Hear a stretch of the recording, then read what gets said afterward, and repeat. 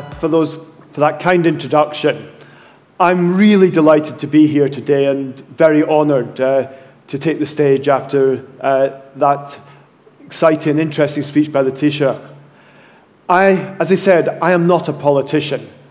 I may have a political title, but 30 years in business, 17 years as a FTSE 100 director, I hope I can speak to you as a fellow businessman primarily. And I thought it would actually be appropriate to start with the words of the Nobel laureate Seamus Heaney.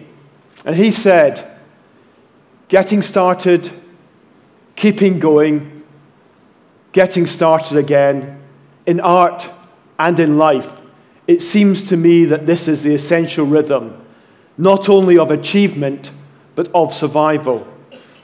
He said in art and in life. Frankly, he could and should have said in business as well, because that is what business has had to do every single day. And frankly, it's what government must do as well. A year ago, President Barroso stood here and talked to you about competitiveness in Europe. He said there could be no return to the old ways. We had to forge ahead with reform.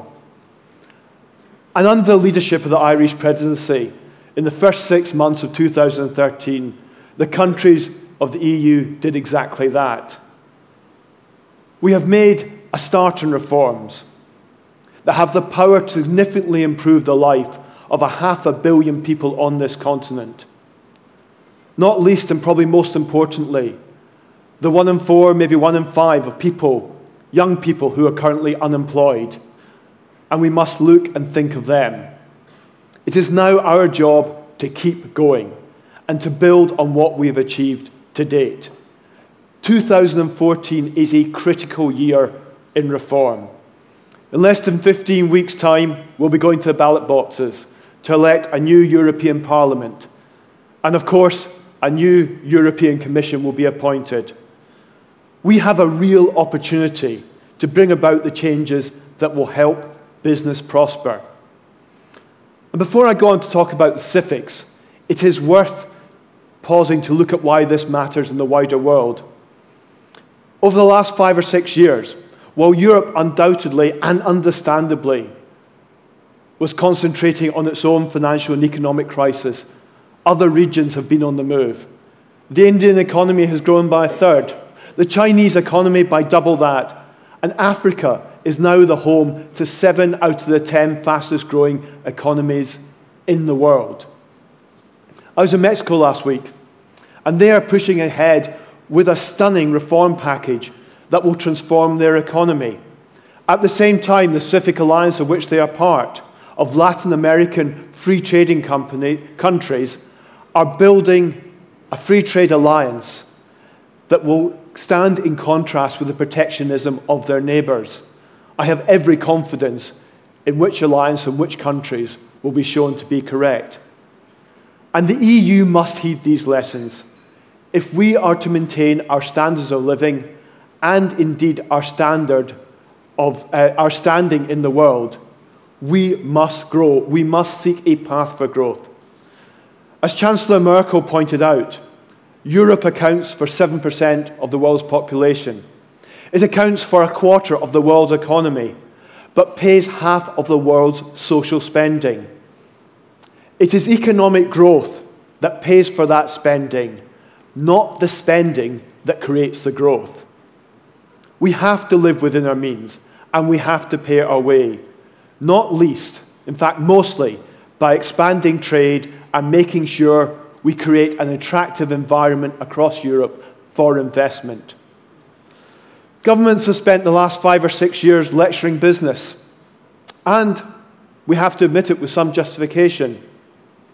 But I think it's also time now that governments started listening to business about what creates jobs and what creates growth. That's why last year the British Prime Minister, David Cameron, asked a group of senior business leaders to go out and talk to other business leaders all across Europe about what could we do and what should change.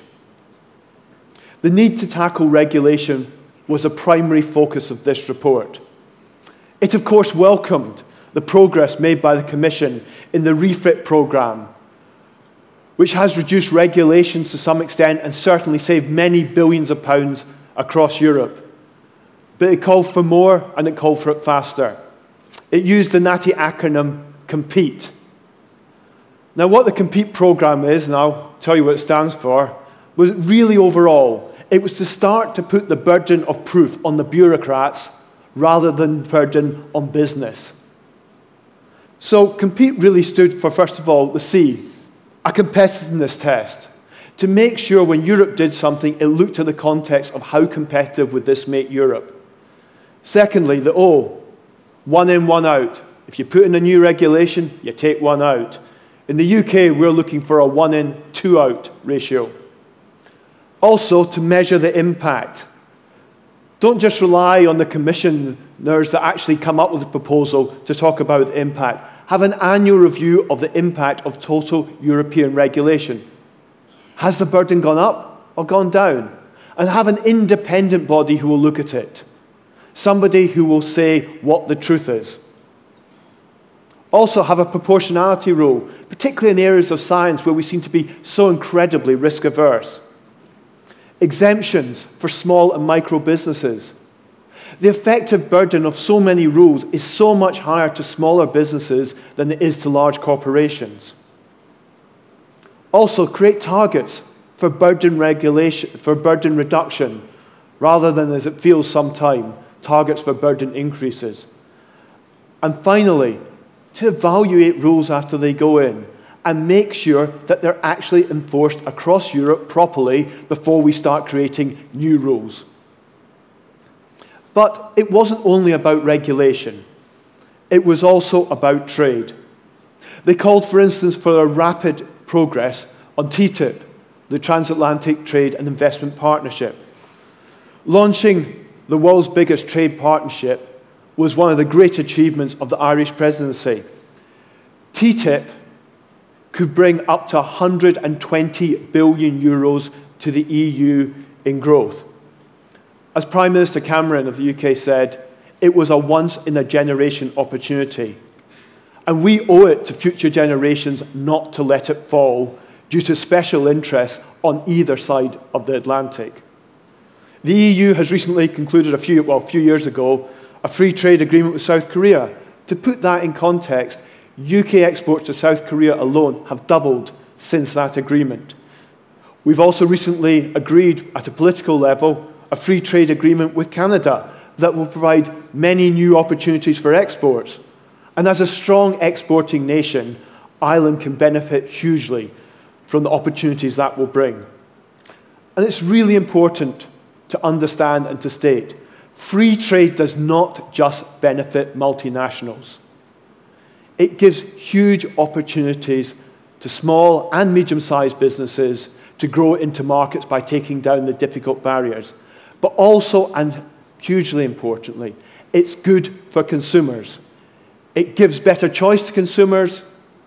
It gives more competition to consumers. It gives lower prices to consumers. It is vital that as businesses, we all explain the benefits of open and free trade, because they are spread among the many, and we must counteract the claims of the few who want to shut out competition. And in that vein, our business leaders and business leaders generally want to see a deepening of the single market and services, and the TISA referred to it. They account for about 70% of our economies, but only 20% of inter-EU trade. That alone would help the EU economy grow by about 1.8%. Doing the same for the digital economy, another Irish presidential priority, could add around 4% to EU GDP. At times when we are searching and scratching around for growth, these are enormous numbers and why we must strive to achieve them. The UK government is often portrayed in Europe by what it's against. Let me tell you what we are for. We are passionate about the single market. We are passionate about a union that helps competitiveness. We are passionate about growth and prosperity for all the people of Europe. This growth is what we are trying to create in the UK and make it a great place to do business. We are achieving some success. Business startups are growing rapidly. Unemployment is down to just over 7% and falling quickly. We are one of the fastest growing nations in Europe, and inflation is at a modest 2%. But there is more to do, and businesses around the world, however, seem to be recognizing that something is changing. In the UK last year, 170,000 jobs were created through foreign direct investment. We were the top recipient of FDI in all of Europe. It is telling that we received more investment from China in the last 18 months than in the previous 30 years in aggregate. The more positive business environment is also leading to a bit of a new trend: the reshoring of company operations from outside Europe back into Europe. This is resulting in shorter production lines, shorter delivery times, enabling business to respond more quickly to changing demand. This can help keep costs down, respond more quickly to consumers, and enable firms to monitor quality far more easily. But if this trend is to take hold, governments have to ensure our business environment is competitive. In my own previous business experience, I brought thousands of jobs back to Europe from around the world, but it required agreements with unions for flexibility.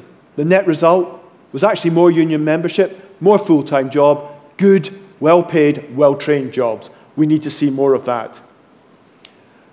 And I think Ireland and the UK are together in a lot of these things. It is interesting to see we are among the leading EU nations in rankings such as the World Bank Ease of Doing Business report. And we have economies that are heavily interlinked. Economies that benefit from a flow of people, goods, investment, capital, and ideas on a scale that is rare even in today's interconnected economy. I welcome the fact there's more than 40,000 Irish directors of UK companies. That's the highest number of any country in the world. Every single week, we exchange 1 billion euros of trade.